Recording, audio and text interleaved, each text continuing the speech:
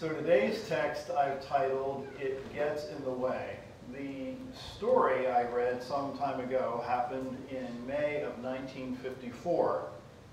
It said that Roger Bannister became the first man in history to run a mile in less than 4 minutes. But within 2 months, a guy named John Landy eclipsed the record by 1.4 seconds. So in August of 1954, the two met together for a historic race, and as they moved into the last lap, Landy held that lead. And it looked as if he would win, but as he neared the finish, he was haunted by the question, where is Bannister? So as he turned to look, Bannister took the lead, and Landy later told a Time magazine reporter, quote, "If I hadn't looked back, I would have won." And I think many times your distractions and my distractions seem to get in the way of our progress. And that's kind of like where I'm going with the theme for today when I called it, It Gets in the Way. So if you turn over to 2 Samuel chapter 11, we're going to invest a considerable sum of time in this story. 2 Samuel chapter number 11 from the New American Standard Bible. And the story is a very long story, and we're going to jump into quite a bit of it. And for context, we're going to start in verse number 1 in 2 Samuel chapter 11, starting in verse 1. It says, "Then it happened in the spring, at the time when the kings go out to battle, that David sent Joab and his servants with him and all Israel, and they destroyed the sons of Ammon and besieged Rabbah. But David stayed at Jerusalem." Now, let me just back up momentarily and share a piece of this. That in that culture, the kings went out to battle with their troops. In fact, the kings were up front most of the time. They led the way. So David stayed in the background. David stayed back in Jerusalem. In verse 2, it says, "Now when evening came, David rose from his bed and walked around on the roof of the king's house." I'm in 2 Samuel chapter 11. He walked around on the king's house, and from the roof he saw a woman bathing. And the woman was very beautiful in appearance. Now, let me pause again here. David would not have been able to notice Bathsheba, the woman, if he was at his proper place, which he should have been in battle, or at least with his warriors. In verse 3, "So David sent and inquired about the woman. And one said, 'Is this not Bathsheba, the daughter of Eliam, the wife of Uriah the Hittite?' Verse 4, "David sent messengers and took her, and when she came to him, they had relations." In verse 5, "Then the woman conceived, and she sent and told David, 'Behold, I am pregnant.'" Bad news. Now, once again, I'll repeat it several times, that this wouldn't have happened if David was where he was supposed to be at the time he was supposed to be. Verse 6, "Then David sent to Joab, saying, 'Send me Uriah the Hittite.' So Joab sent Uriah to David. When Uriah came to him, David asked concerning the welfare of Joab and the people in the state of the war. Then David said to Uriah, 'Go down to your house and wash your feet.'" And that culture meant that you need to, hang out with the wife. So verse 9, "But Uriah slept at the door of the king's house with all the servants of his lord and didn't go to his own house." So again, this gentleman was called back from wartime, and David was trying to cover his tracks, so to speak, if you can read between the lines. Verse 10, "Now when they told David, saying, 'Uriah did not go to his own house,' David said to Uriah, 'Have you not come from a journey? And why did you not go down to your own house?' So verse 11 was interesting. Uriah said to David, 'The ark and Israel and Judah are staying in this temporary place, and my lord Joab and the servants of my lord are camping in an open field. So then how can I go into my house and eat and have relations?'" Verse 12. "Then David said to Uriah, 'Stay here today also, and tomorrow I will let you go.'" So Uriah, again, I'm sharing the story for those who don't know the background of the story. "So he remained in Jerusalem that day and the next. Now David called him, and he ate and drank before him, and the king made this guy drunk. He gave him more and more and more alcohol. And in the evening, he went out to lie on his bed with the Lord's servants, but he didn't go to his own house. Even after he was plastered, he still had the decency and the forethought to hang out with the warriors. Verse 14. Now in the morning, David wrote a letter to Joab and sent it by the hand of Uriah. Now think about this a minute. Pay attention. Verse 15. He had written this letter saying, place Uriah in the front of the fiercest battle and withdraw from him so that he may be struck down and die. This is the king. The king sending a message in Uriah's hand. He had his death warrant, if you will, in his own hand. Verse number 16. So it was about, as Joab kept watch on the city, that he put Uriah at the place where he knew there were valiant men. The men of the city went out and fought against Joab, and some of the people among David's servants fell, and Uriah the Hittite also died. So we're talking Bathsheba's husband also was put on the front line to be killed so that David could, quote, cover his tracks, okay? So he charged, and number 18, verse 18, then Joab sent and reported David all the events of war.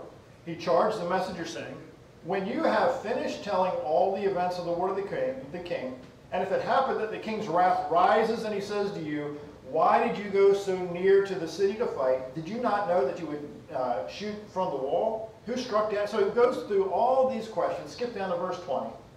Now when, verse 26, excuse me. Now when the wife of Uriah heard that Uriah, her husband, was dead, she mourned for her husband. Verse 27. When the time of mourning was over, David sent and brought her to his house, and she became his wife, then bore him a son. But the thing that David had done was evil in the sight of the Lord. He was evil in the sight of the Lord. So when you and I choose not to do our duty, we open the door for distraction. Again, when you and I choose not to do our duty, we open the door to distraction. So if we are in the place that we're supposed to be and do what we're supposed to do, then there really isn't too much room for distraction. So we see in 2 Samuel chapter 12 that David still didn't get his job was to be at war with his men. So if you go over to 2 Samuel chapter 12, starting in about verse number 26, eventually the son that was born to Bathsheba passed away because David had done wrong and God punished him in this form. But I think that David must have forgotten what got him to the throne in the first place. Because if you back up some time, David was put in the throne because of his heart, because of his compassion, because of the tenderness of his heart. And then we see that there came a time that, that David almost copied, in fact, I think did copy, some of the techniques, the evil means that Saul, the prior king, the first king, tried to do for people that was threatening to him. Then Saul said to David, over in 1 Samuel chapter 18, it says, here's my oldest daughter Merab, I want to give her to you in marriage. Only, he says, a brave warrior for me and fight the battles for the Lord. So again, David copied the technique of Saul in 1 Samuel chapter 18. For Saul thought, there's no need for me to rise my hand against him. Let it be from the hand of the Philistines. So again, David, in his formerly soft heart, amen, his compassionate heart, learned from this evil first king of that region to do evil, to cover his tracks. So I would go back to 2 Samuel chapter 11, verse 25. Then David sent to the messenger, tell Joab, don't let this thing upset you. There's no way to anticipate whom the sword will cut down. Press the battle against the city and conquer it, and encourage him with these words. So David was very intentional. David was adamant about getting rid of this husband that would eventually potentially destroy David's authority, David's kingship, David's name, David's reputation, because I would think that very few people knew at that time what David was doing. So if you go down to 2 Samuel again, verse 12, there came, 2 Samuel chapter 12, excuse me, we see a situation where Nathan was challenged to confront David. So in 2 Samuel chapter 12, in verse 1, it says, "Then the Lord sent Nathan to David, and he came to him and said," now just think about this a minute as I read it. Verse 2. "The rich man," so he told this story. I've told you before here that oftentimes stories have more impact than facts. Stories have more impact than dictating. Stories have more impact of being direct. So again, 2 Samuel chapter 12. "Then the Lord sent Nathan to David, and he came to him and said, 'There were two people in one city, one rich and one poor. The rich man had a great many flocks and herds, but the poor man had nothing except one little ewe lamb, which he brought and nourished. And it grew together with him and his children. It would eat of his bread and drink of his cup and lie in his bosom. And it was like a daughter to him. Now a traveler came to the rich man, and he was unwilling to take from his own flock or his own herd to prepare for the wayfarer had come to him, but rather he took the poor man's ewe lamb and prepared it for the man who had come to him.'" And I'm in 2 Samuel chapter 12, verse 5. "Then David's anger burned greatly against the man." Now think about what Nathan was doing to David. Again, "Then David's anger burned greatly against the man, and he said to Nathan, 'As the Lord lives, surely the man who has done this deserves to die.'" Now think about what David's saying. David didn't get it that Nathan was really talking about David, of the wrong that David did, right? True. "So as the Lord lives, surely the man who has done this deserves to die. He must make restitution for the lamb fourfold, because he did this thing and had no compassion." Again, this is Nathan, 2 Samuel chapter 12. This is Nathan having the guts to go to the king and tell him, in my terms, "You royally messed up." But he used a story. He used a parable. I'm in verse 7 now. "Nathan said to David, 'You are the man. Thus says the Lord God of Israel, it is I who anointed you the king over Israel.'" And he goes on to share from God's voice, what God had done for David. Skip down to verse 9. "Why have you despised the word of the Lord by doing evil in his sight?" I happen to believe that people who do evil typically don't do it accidentally. People who do evil do it, I think, more times intentionally. Skip down to verse 11. "Behold, I will raise up evil against you from your own household." Skip down to verse 13. "Then David said to Nathan, I have sinned against the Lord." So we see later on in the same chapter how, as I mentioned earlier, that the son of Bathsheba, the first son of Bathsheba, passed away. And then we read way down a bit more that in 2 Samuel chapter 16, it gets pretty graphic. Really graphic, actually. Because there came a time in this word to David that he was told that some very nasty things were going to happen in his family as a result of his lack of better judgment, or a better way to say that is because of his sin, because of his wrongdoing. Because in fact he had the husband of Bathsheba killed so that he could get what he wanted when he wanted it. That's probably another sermon. So David's son Absalom then would kill another one of David's sons by the name of Ammon. And it kind of devolved into a situation where it got pretty graphic. Turn over to 2 Samuel chapter 16, starting in verse number 20.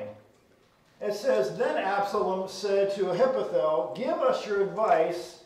And I'll just kind of maybe dance around what was said here, but they in essence said that this David's son was going to have relations with the concubines of David, which was a pretty dramatic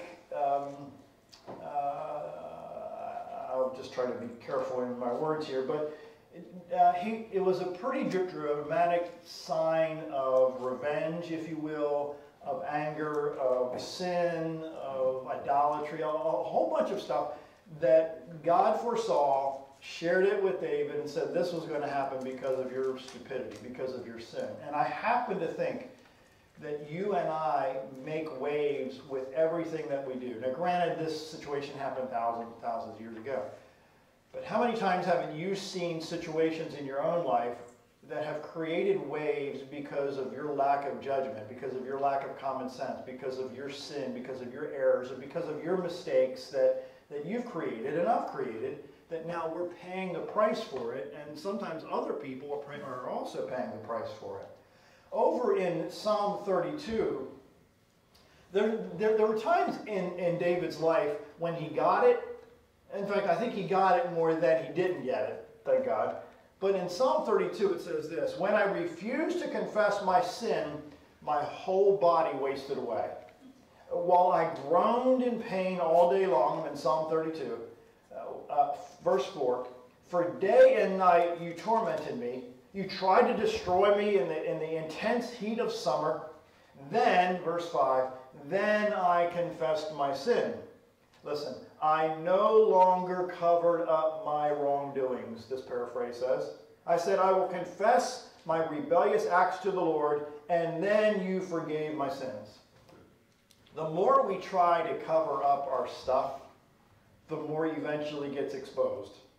So why not do the right thing so you don't have to cover up, whereby you're going to have to be exposed anyway.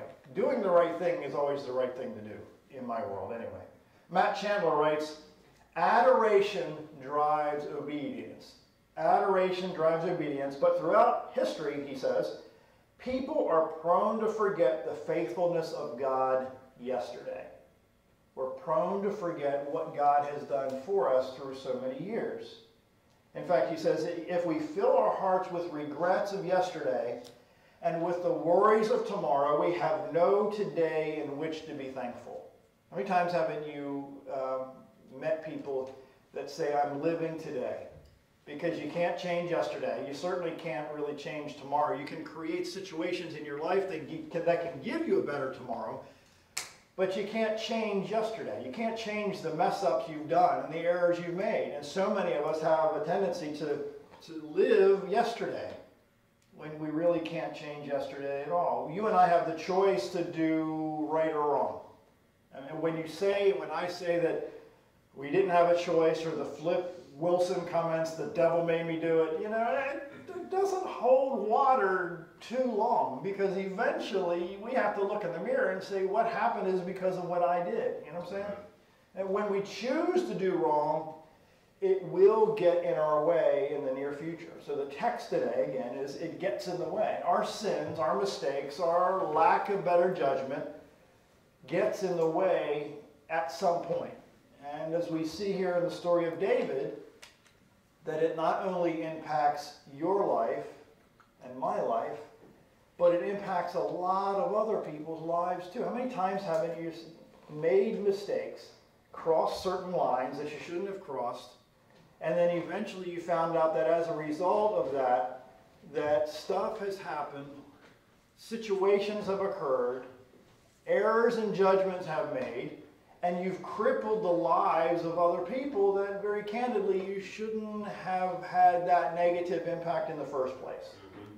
Because of your lack of judgment, because of your sin, because of you being adamant to do what you wanted to do when you wanted to do it. Amen. David's intentional sins, listen, eventually cost the lives of many thousands of people. If you read the whole story, I'm not going to get into the whole story here today because it's a pretty long story based on what David did with Bathsheba. I mean, it just devolved into a complete disaster because his choice to not do the right thing. In 1904, William Borden, heir to the Borden dairy estate, graduated from a Chicago high school, a millionaire. His parents gave him a trip around the world. Traveling through Asia and the Middle East and Europe gave Borden a burden for the world's hurting people. So writing home, He said, I'm going to give my life to prepare for the mission field. And when he made this decision, he wrote in the back of his Bible 2 words, no reserves, no reserves. Turning down a high-paying job offers after graduation from Yale University, he entered 2 more words in his Bible. Those 2 words were no reserves. Turning down a high-paying job, and he went on, then he wrote two more words, no retreats. So completing studies at Princeton Seminary, Borden sailed for China to work with the Muslim community, stopping first in Egypt to get some stuff. And while there, he was stricken with cerebral meningitis and died within a month. A waste, you say? Not in God's plan. In his Bible, underneath the words, no reserves and no retreats, he had written the words, no regrets. And I think there's a segment of every culture and every population and every zip code where a lot of people are living with regrets of stuff that they've done, the mistakes they've made, the sins they've not fallen into, they've walked into with their eyes wide open. And then they carry those regrets for a lifetime. So why, I can only ask myself, why do you choose to continue to walk in situations and create situations in your own life which produces regret? So again, the text today is, it gets in the way. Stuff gets in the way that doesn't need to get in the way. There was a Scotch writer a long time ago, a historian in the 19th century named Thomas Carlyle. He married a woman who worked as his secretary named Jane Welsh. But Carlyle was dedicated to his writing, so he didn't spend much time with her, and he just mostly wrote. At one point, she became ill, and it turned out that her illness was terminal, but Carlyle was too busy writing, and he didn't have much time for her. Then Jane died. When Jane died, they carried her to the cemetery for the service in a pouring rain, and following the funeral, Carlyle went back to his home. He went upstairs to Jane's room and sat down in the chair next to her bed. He sat there thinking of a little while and the time he had spent with her and wishing so much he had the chance to do it differently. If only, noticing her diary on the table beside the bed, he picked it up and began to read it. Suddenly he was shocked. There on one page she had written a single line. There she wrote, yesterday, he spent an hour with me. It was like heaven. I love him so. Something dawned on Carlyle that he had not noticed before. He had been too busy to notice that he had meant so much to her. He thought of all the times he had gone about his work without thinking or even noticing her. He turned a page in the diary, and there he read some more words that broke his heart. This is what she wrote. I listened all day to hear his steps in the hall, but now it is late, and I guess he won't come today. Carlyle read a little more, and then he threw the book aside. He ran out of the house, and some of his friends found him at the grave. His face was buried in the mud, his eyes red from weeping, and tears just rolling down his cheeks. Over and over, he kept repeating the same phrase, if only I had known, if only I had known, if only. But it was too late.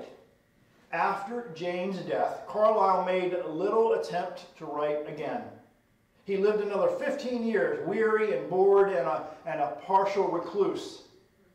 The story ends, I tell you, friends, that the 2 saddest words in the English language are, if only. That's because they indicate that there was a possibility to avoid a tragedy. There are many people who cannot see past their nose. There are many people who get so tunnel visioned on what they want, when they want it, that they don't see the impact that it has on other people's lives around them. And that's not only with young people. I think I can say categorically across the globe that young people, the majority, not all, but the majority of young people can choose to only see past their nose.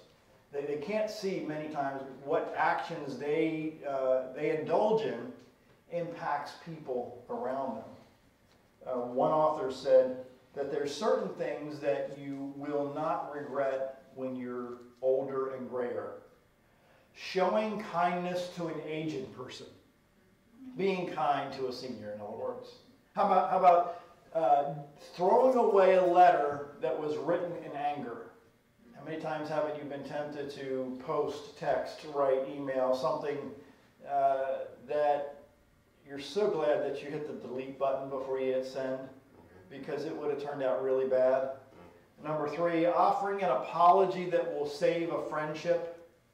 How many times haven't you chosen to apologize and it produced a relationship that lasted for a long time? How about taking the time to show consideration to people who have impacted your life in some way? Again, these are things that you'll never regret. How about refusing to do a thing that's wrong, although others do it? That is, doing the right thing whether or not somebody's watching you or not. You know what I'm saying? How about doing the right thing even though that other people are doing the wrong thing? Mm-hmm. The older I get, the more I want to leave this world with less and less regrets. Less and less regrets. There's a story and a movie that was out, which I never saw the whole movie, called Mr. Holland's Opus. And it's about a teacher that really thought that he wasted all these years and nothing really happened, and he wasn't able to make a difference in people's lives. So the movie goes on, I'm told, and toward the end of the film, the governor is none other than a student of this instructor. So the instructor gets up and speaks, and they say, quote, "Mr. Holland had a profound influence in my life, on a lot of lives, I know, and yet I get the feeling that he considers a great part of his life misspent. Rumor had it that he was always working on this symphony of his, and this was going to make him famous and rich, and probably both. But Mr. Holland isn't rich, and he isn't famous. At least not to others outside this little town. So it might be easy for him to think of himself as a failure, but he'd be wrong. Because I think he's achieved a success far beyond riches and fame."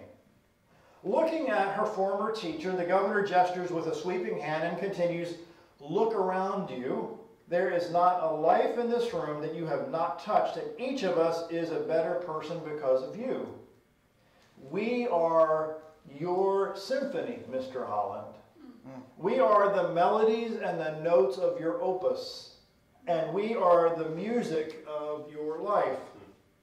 So you and I see over and over again that we have an option, I should say, to create situations in our lives whereby we can leave music, we can leave legacies, we can leave waves, we can leave ripples in other people's lives if we live our lives in such a way that it brings honor not only to God but the people around us.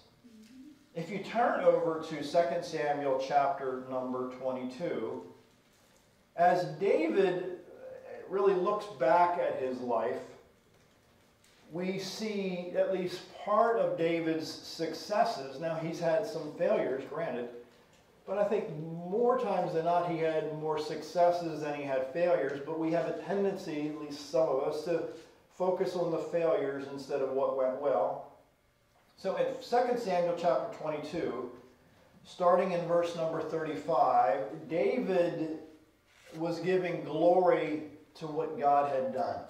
2 Samuel chapter 22, starting in verse number 35. He says, "He trains my hands for battle. My arms can bend even the strongest bow." Again, this was written several thousand years ago.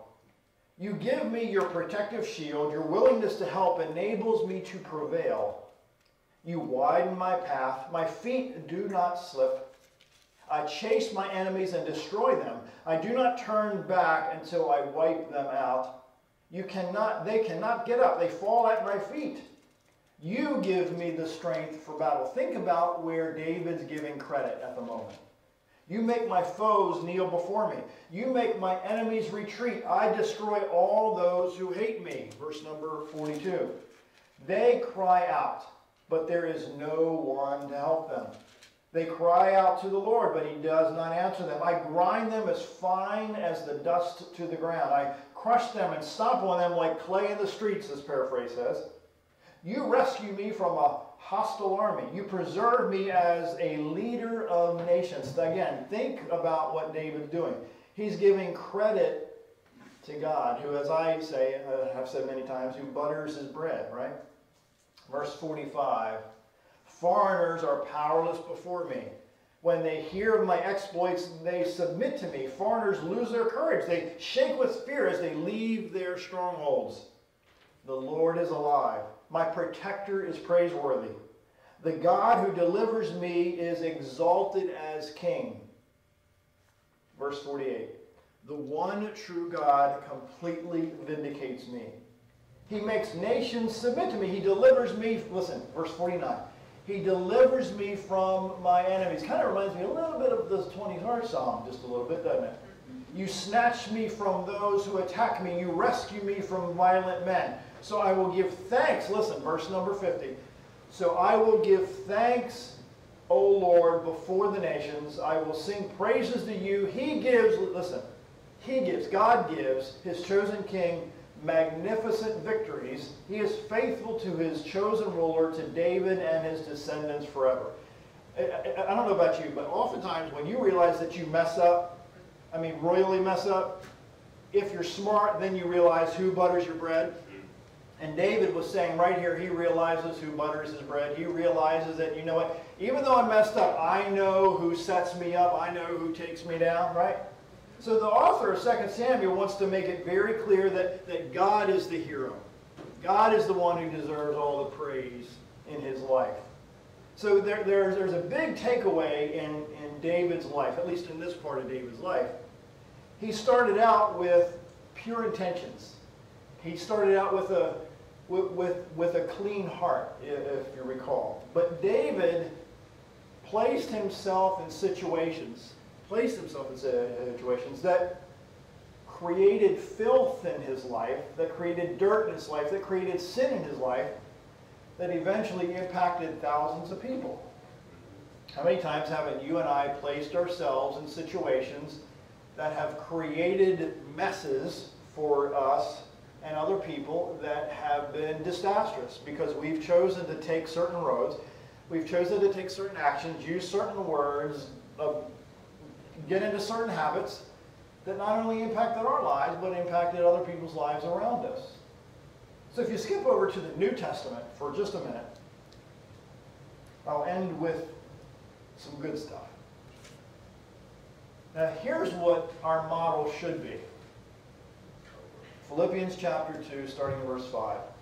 Your attitude should be the kind that was shown to us by Jesus Christ, who, although he was God, did not demand and cling to his rights as God, but laid aside his mighty power and his glory, taking the disguise, this paraphrase says, of a slave and becoming like men. And he humbled himself even further, going so far as actually to die a criminal's death on a cross. Now think about that a minute. I mean, we've heard the story, and we know the story very well. But if you just pause and think about that act, that Jesus chose to step down and do the things that he didn't have to do for the sake of other people, millions of people now. And I wonder is that not supposed to be an example for all of us?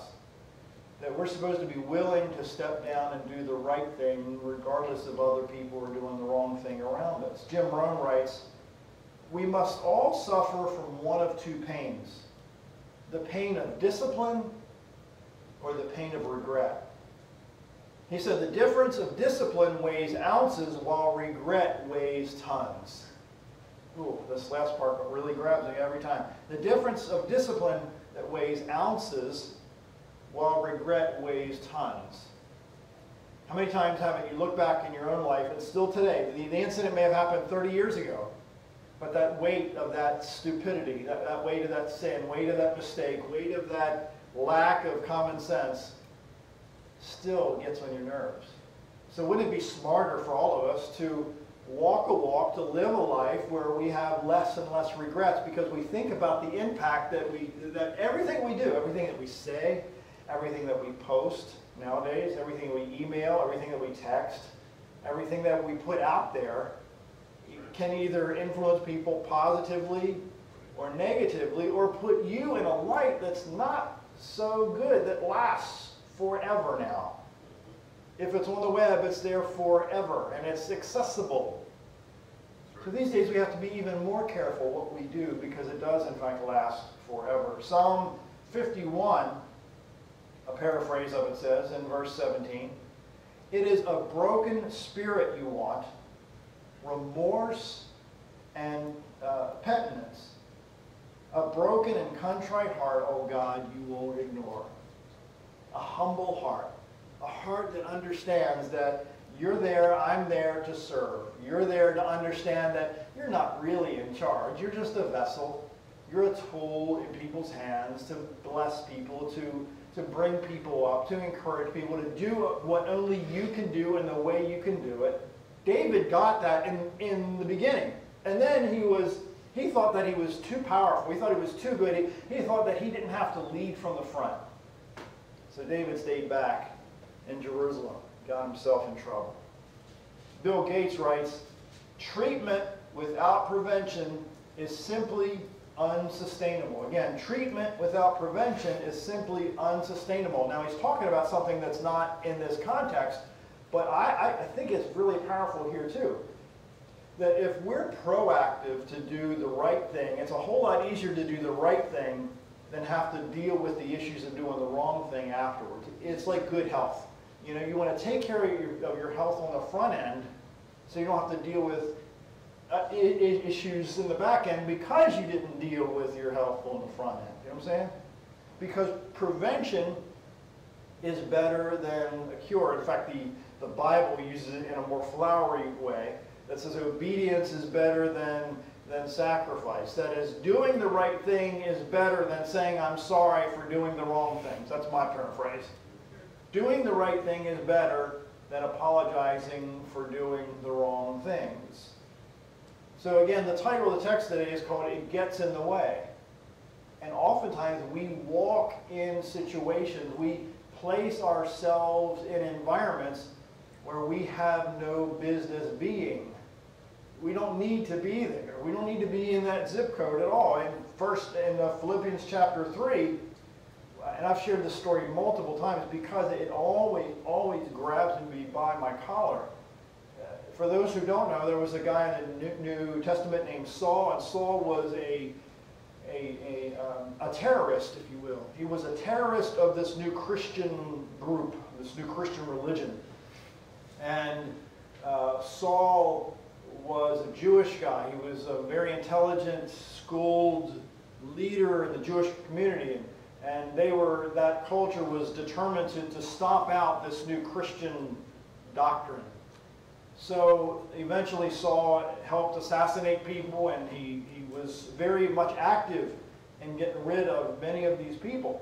And then there came a time when Saul was confronted with Christianity, and I'll use those terms mildly, and he saw the light in a very direct way.